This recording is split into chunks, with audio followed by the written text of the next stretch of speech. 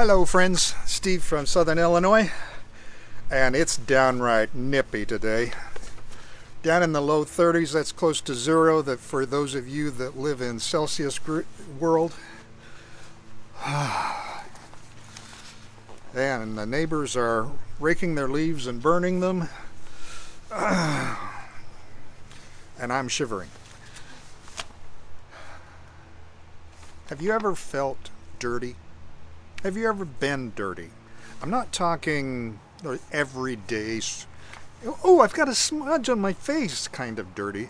I'm talking the head to toe, up your nose, down your pants, in your pockets, under your fingernails, that kind of dirty. Okay? As a boy, my childhood was spent in New Mexico, Kansas, Jamaica, and it didn't matter where I was. My mother claimed that her boys, I and my brother, were the dirtiest kids in the world. It didn't matter what we were doing. Playing baseball, playing soccer, football for you Jamaicans, hide and seek, tag, digging for buried treasure. Okay, we could get dirty anywhere. And then when would come Mom's call, yoo-hoo! Good old 50s hailing call, and we knew it was time for supper, and we would come traipsing into the house, and Mom would holler from the kitchen, "Go wash up, boys!" And my brother and I would rush into the bathroom and fight over who got the soap and the water first. But eventually both of us would get our hands all soaped up, and we would rub them up and down our arms up to the elbows. That was important. And we would wash our faces and then reach around trying to find the water so that we could rinse the soap off of our faces. And then we would rush to the bedroom and put on fresh shirts so Mom couldn't see the rivulets running down our chests and back where we hadn't washed. And then there was a mad dash to get to the kitchen table and get our favorite chair. But invariably, when we would arrive, Mom would say, "Did you wash behind your ears, boys?" "Yes, Mom." "Let me see." And she would pull back my ear. Now, you have to understand that one of my nicknames in elementary school was Dumbo. I had these ears that stuck out and were just enormous. And it was so embarrassing when Mom would touch them and pull them back, and she would say, "You call this washed?"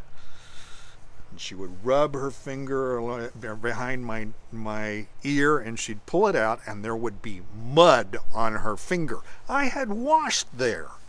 And I would complain, "Mom, I already washed." And she would say, "Doesn't matter, Steve. Back to the bathroom. Wash behind your ears." Washing up was a very real touchstone in the lives of the people in the Bible.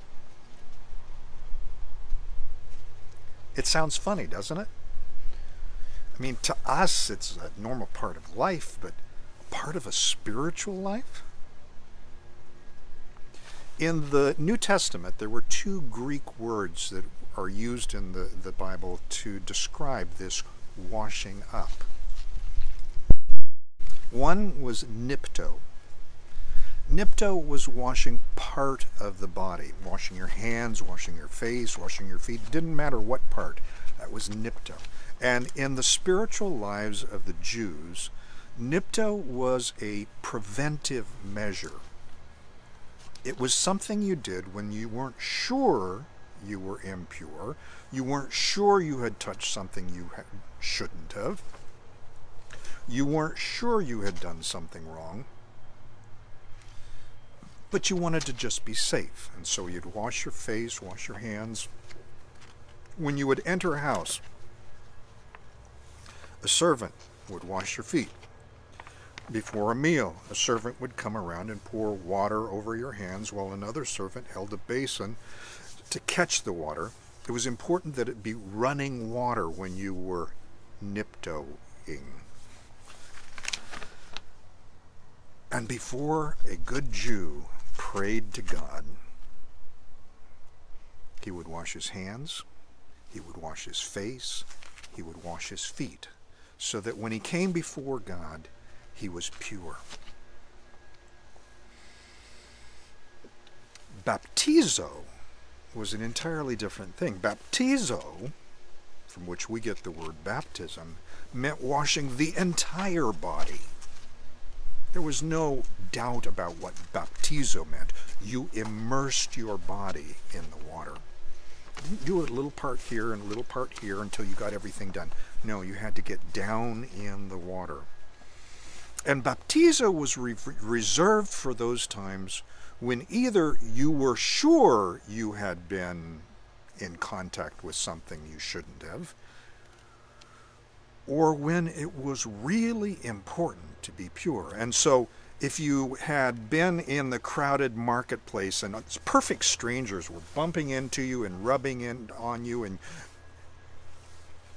when you came home, you baptizoed. When you went to the synagogue, there were, or to the temple, there were private bathtubs for people to baptizo themselves before going into worship. And all of the very conscientious, conservative Jews baptizoed before every worship service.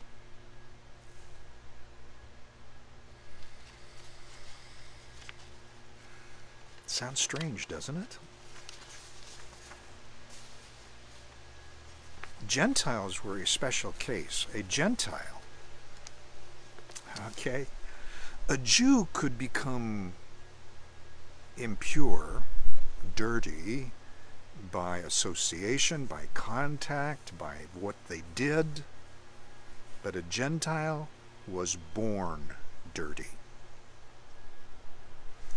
And so when a Gentile wished to convert to Christianity, a Gentile underwent not only circumcision, but baptism as well. Repentance and washing were woven into the spiritual culture of the Jews. But John the Baptist took it a step further. He declared that everyone was dirty. Everyone needed baptism, whether they were Jew or Gentile, the good, the bad, the ugly, young, old, everyone needed to be baptized, to be reborn, to live newly. And that everyone included the people in church. The people who thought they were good, the people who thought they were already a part of the kingdom. But John said, no, unless you repent and are baptized, you are not a part of the kingdom. No wonder they looked askance at him. I mean, he changed the question from, have you ever been dirty, or are you dirty, to a declaration, you are dirty.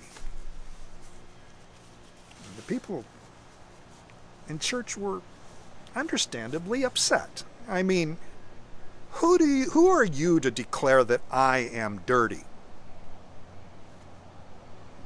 Us? We're the good guys. Why are you accusing us?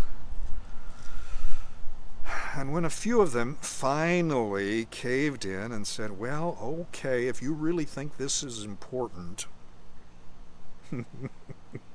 they came to baptism kicking and screaming, just like I did when my mom sent me back to wash behind my ears.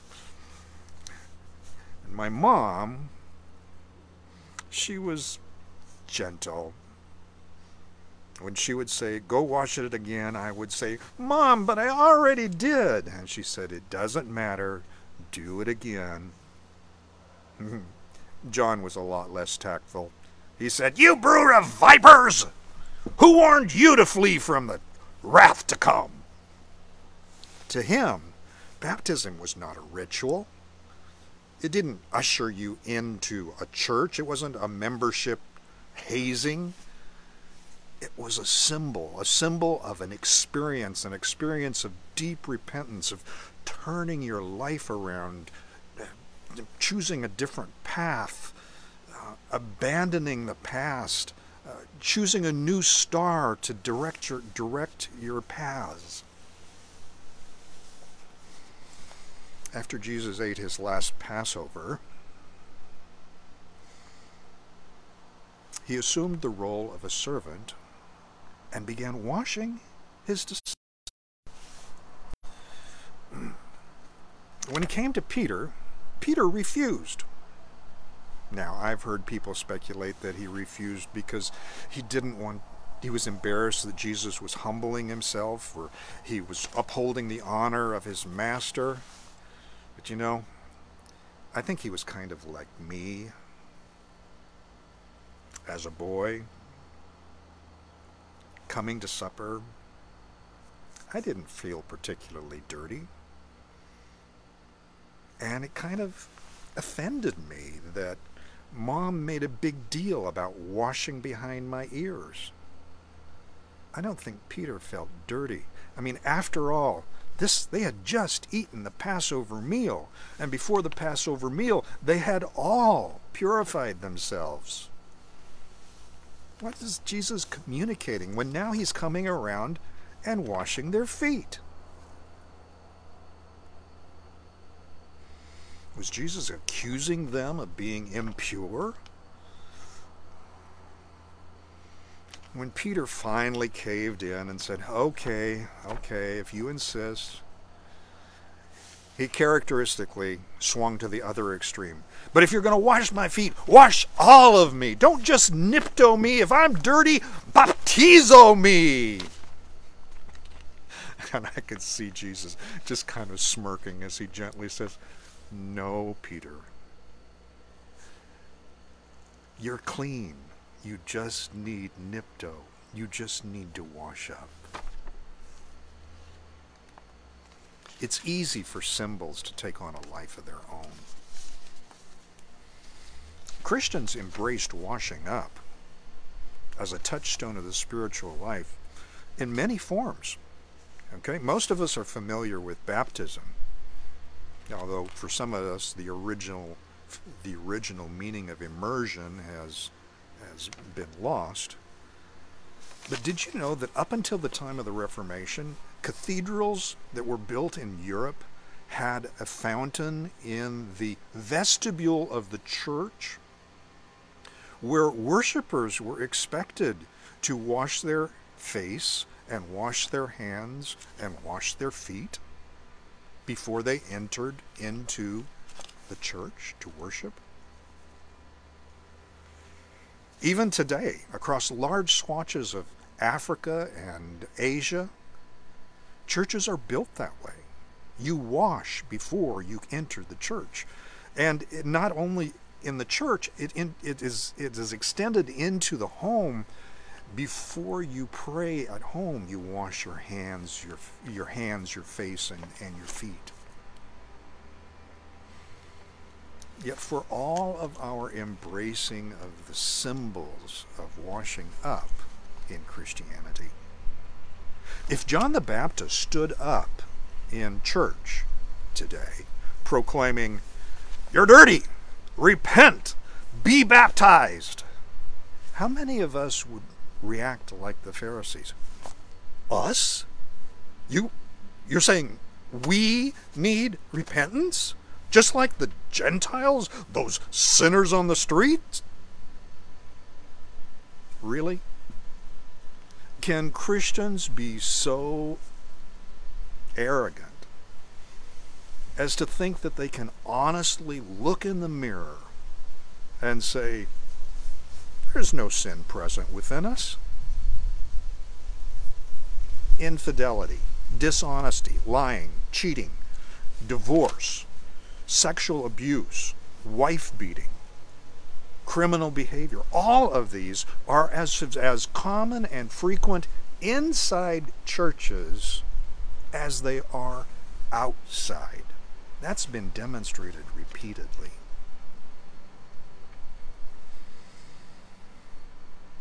them is us. Us is them. I know it's not good grammar, okay? But both John and Paul had it right. It is as true today as it is when they preached it.